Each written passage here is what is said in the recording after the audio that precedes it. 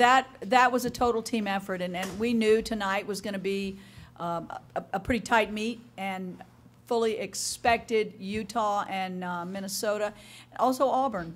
But I think the story for us is Christina Desiderio starting us off on beam, and we've been practicing doing beam first all the week before, and she got up there and just crushed it and started us off. And I think that momentum, and we talk about momentum all the time with the team, and she just picked up the momentum and created beginning of a great story. D-D, you talked before this meet about just going back-to-back for the first time all season, back-to-back nights, and how the girls would respond. How did you think the energy, how did the girls heal up overnight, and how did they come out in the beginning of this one? There was a little conversation in the locker room when we did our pre-circle, and they talked about being tired, but let's overcome that, and we're prepared for this, and we do back-to-back for every home meet. And then we went to, where did we go, St. Louis for the podium meet, and then came home. Wasn't back-to-back, but we came back and did 2 in a weekend kind of as a precursor in preparation for this. And I think that the tempo and the bringing it down that we did after the SEC championships, and we did it for a number of reasons. The kids were exhausted. Their bodies were really, really worn, and they needed some serious recovery. And I think it paid. The little that we allowed them to do in preparation for this meet, I think, is what carried us over the finish line. Compared to what you normally do, what percentage or what level did you guys practice? I think we did close to the same amount on bars. We did pressure sets on beam. Like, okay, you're going to do a lineup, and we're going to do it one time, and it's going to really be good. And so that's what we did. And then floor, we did very, very little, and they vaulted soft.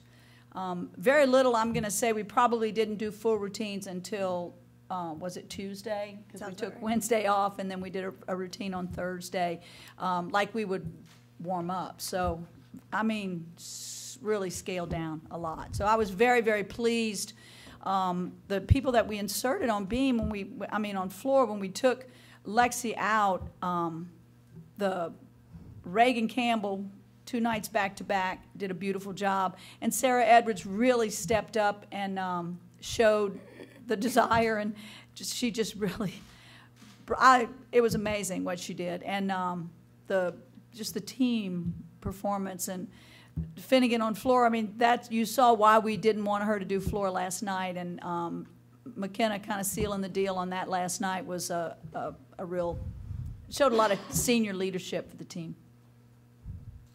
Coach, speaking of senior leadership, you guys also had your senior night weeks ago. Last week here, this season, what did this kind of mean to both of you? Sorry, we're like, who's going? Yeah, I mean, with the actual senior night meet that was dedicated to seniors, we knew we would have this meet to come back to, and not only that, but we got 2 nights in a row, which was phenomenal. And it hasn't really hit me yet. I said thank you to the band, and then I was like, thank you for the best 4 years, and then I kind of started choking up because I realized this is the last time in the PMAC, and it's so surreal. This college experience you can't even put into words. It's been a dream come true, and to close it out with a team like this and the way we fight, it has been an honor.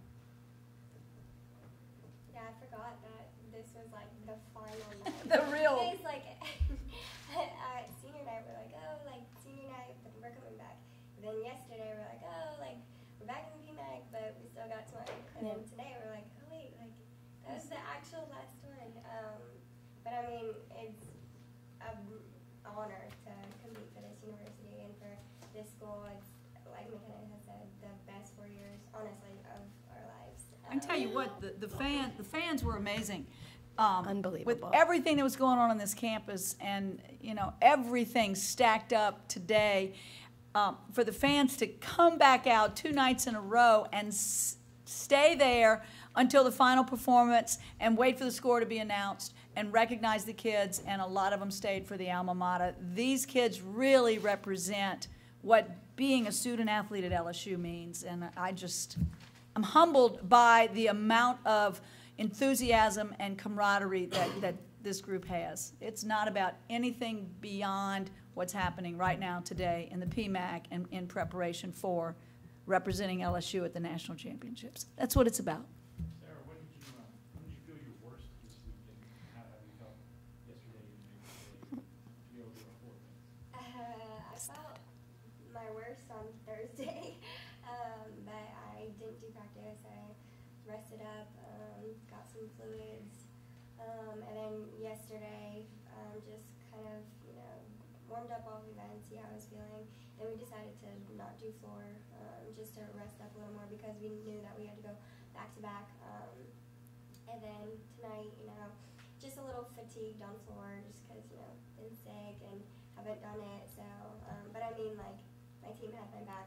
We knew McKenna was going to hit afterwards, so honestly, like, I didn't need to go because the rest of the floor I know did great. So, but I'm just proud of how everyone approached tonight because, I'm not the only one that was feeling tired or sick or hurt. Like, the rest of the girls, it's been a long season and people are starting to get sick and bodies are starting to ache. And but I'm just really proud of how everyone kind of rallied together and was like, hey, like, this is our last night in PMAC. This is our opportunity to go to nationals. Let's put it all on the floor